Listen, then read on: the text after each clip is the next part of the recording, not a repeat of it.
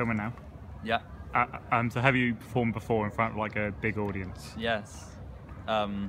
Whereas like the biggest one I've ever performed in front of is about 200 people at the Christmas fair in Bury. I played I only played a few songs, but like still, you know. Okay. Yeah. Have you Yeah, no, actually, not as large as Sam. You still played though. Yeah, I played. Yeah. But And we've done like college shows and and a few things. Partner Club. And, How did you feel like when you're performing? Did you feel like nervous at all, or? I feel nervous. Yeah. Every time I perform.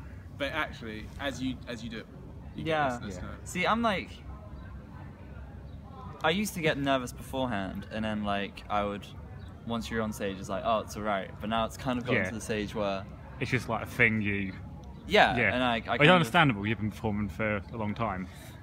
Yeah, almost what, like 6 years now, and like I like getting on stage now, so it's kind of, I don't get as nervous. I get more nervous at the end because I know people are going to give me feedback. Yeah. Have you ever like performed on like a street before, like busking? Yeah, or? I have. Yeah.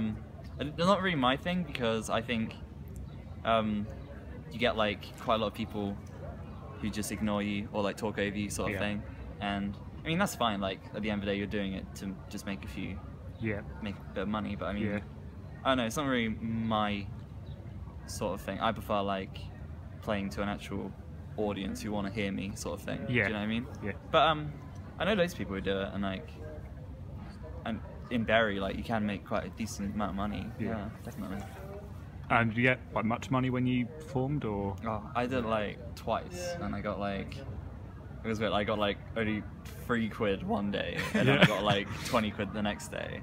It's really like inconsistent. It depends on like changes. it depends on like how many people. The time of day, the mood day of people, it is, where you are. Yeah, there's so much that goes into it. Yeah, crazy. I'm guessing you really kind of haven't busked before. No, I haven't. Because you're so the I made programmer. zero money. Yeah. Right. So I was talking about like performance. So you got on about the acoustic genre. So have you got any like connotations like you'd like link with the genre, like any conventions, if you know what I mean, like musically and like appearance with acoustic music. Yeah. I'm confused with the question. No, I'll answer. Yeah. I think I don't do acoustic music. That's more Sam's type of thing. But I think the whole connotation behind it is sort of Ed Sheeran, lone person. Yeah. Yeah.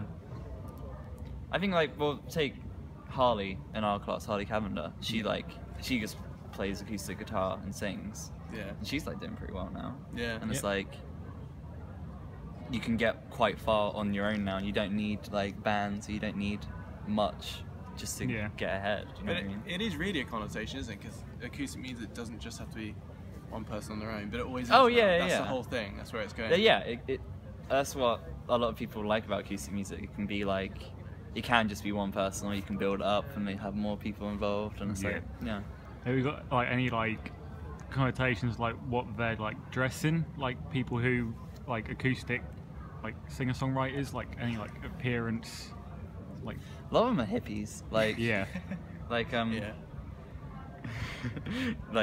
whenever I think of someone who just plays acoustic guitar, I think like, all right, they're gonna turn up, they're gonna have like a scruffy beard, but not a real beard, like nothing like long, just like a little stubble, and they're gonna have like festival wristbands what they went to like 7 years ago. Yeah.